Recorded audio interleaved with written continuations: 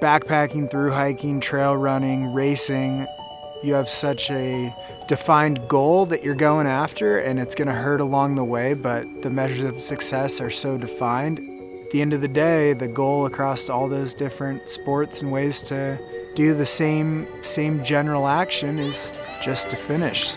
Next we have Jeffrey over the finish line. Pain is temporary. I mean, the trophies last forever. As any good millennial, I have a whole trophy case of participation awards.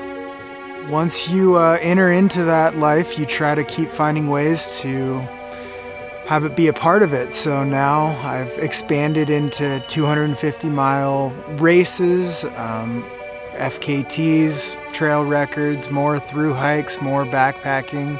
I'm about as cool as I was when I started this thing, but I'm a lot more fashion forward, which is why I wear things like fur coats, unicorn sweatshirts, a tiger outfit.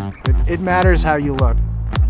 It's all about fun. Like, if I'm showing up to a 8-mile trail race and I'm dreading doing it, then what's the point of being out there?